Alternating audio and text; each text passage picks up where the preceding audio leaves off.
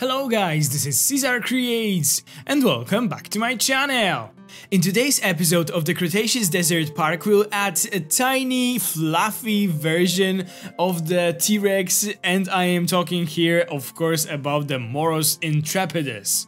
This is one of the dinosaurs added to the game with the newest Malta Expansion, and I must say that I really like it. I like all of those dinosaurs from the new expansion, but there's something about the Moros Intrepidus that I really enjoy. Probably it's like a bit more cute appearance, and the fact that it is actually feathered dinosaur and that it is so tiny. So today we'll build a tiny enclosure for those guys. I really wanted to use the fact that in the latest update for the Jurassic World Evolution 2, they added many changes for those tiny dinosaurs, and one of those is that they are not able to go through water. So we'll build sort of like a island for those guys and surrounding it with the water. And let me just tell you that this is right now probably my favorite enclosure in the entire park. I just really love how it has turned out. So in the middle and the back of this island we'll have a small like incline or a hill just to make it look more interesting and to hide the fences that are behind this hill. We'll also cover them with some of the bigger desert rocks. So we'll have a higher fence in the back, and in the front we'll still have a fence in the water even though they are not able to cross it. I just thought that, you know, even in real life zoos, when you have, for example, monkeys and you have those moats around their islands or different kinds of enclosures, you still have this like electric fence, like this hot wire, just to be like 100% sure that they won't be able to escape. So this was my way of thinking to here. So just to be 100% sure that those guys won't be able to escape, we will add this electric fence around it.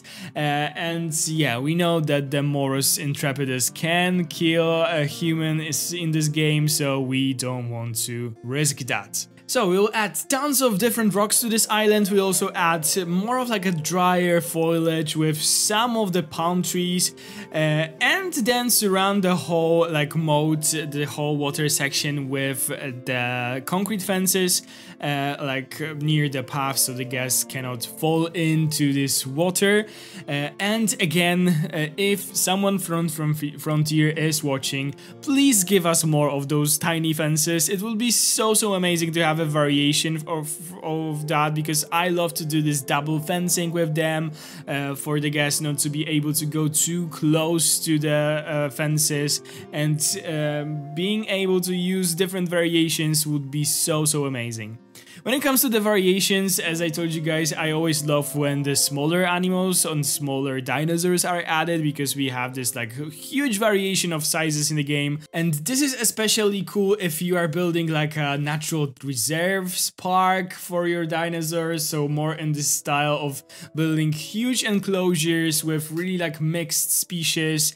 So if you add those tiny guys with, for example, some of the ceratopsids, some of the sauropods, throw in some Struthiomimus, for example, and an Iguanodon, and some Moros Intrepidus, or I don't know, Compies, you get this really nice roster of different kinds and different sizes of dinosaurs. So this is really nice. I am building more like in a zoo style, so we have like 2 or 3 different species in one habitat, or only one.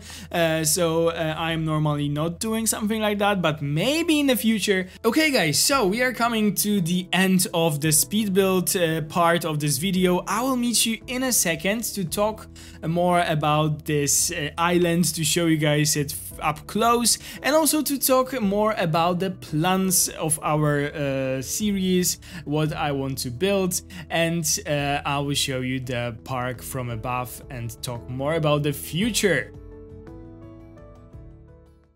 Welcome again guys, this time to the real-time part of this video. We are in the front of the habitat that we've just built and we are this time in a first-person mode. I don't know why I stopped doing it, like those tours in the first-person mode. One of you actually commented under my last video that you miss it, so why not go back? I probably just forgot that I was doing those things in the first-person mode, so we definitely can go back to it. So this is the place where we have the new Atrociraptor habitat, and on the other side we have the new Moros Island. As you guys can see, I really love it with this aviary in the back. I think it looks really cool. You have all those rock formations, and you have those little guys. Oh, one is here probably drinking the water, like living in here. They are spending a lot of time here in the front, so it's so nice to see. The guests can have really nice views for those guys. I really love how this habitat has turned out. I love how the water is so close to the barrier, and how those rock formations look. And the best part of it, I think, is the aviary behind. It looks so nice, like so zoo-ish, and yeah, I really love it. So yeah, this is what I did. I didn't do too much of the decorations. I just did this fence, and I think it looks super effective. I don't know why the game is lagging right now, but let's go this way. In the back, we can actually see our zip line. We are continuing next to our island, and what I also wanted to tell you, so show you guys this, that I finished sort of this part in here, and now we have this like backstage stuff for our big aviary. So if you'll go back, maybe you can see it in here. We have some stuff like backstage props and so on. And this is how our little island looks from the above. So yeah, I really love it. I must say that I am really happy with it. And yeah, it looks just as I want it. So let's maybe have a look at those little guys right now, just to show you guys how they are looking out close. So this is the frontier version of the Moros Intrepidus. Maybe let's go ahead and look at the other one. Oh, this is the one that is not...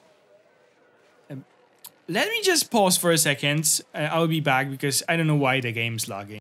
Okay, it should be better now. I just turned off some of those ultra something, I don't know, settings, and now the game just runs smoothly. So this is the Moros Intrepidus, the movie version.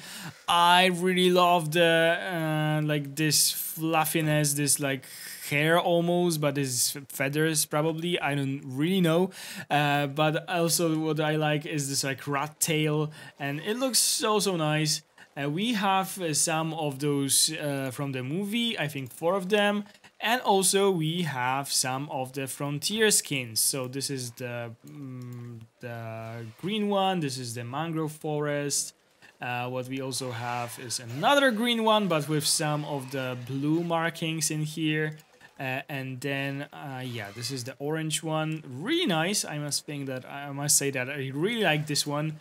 And like a reddish one, and this one is probably like similar.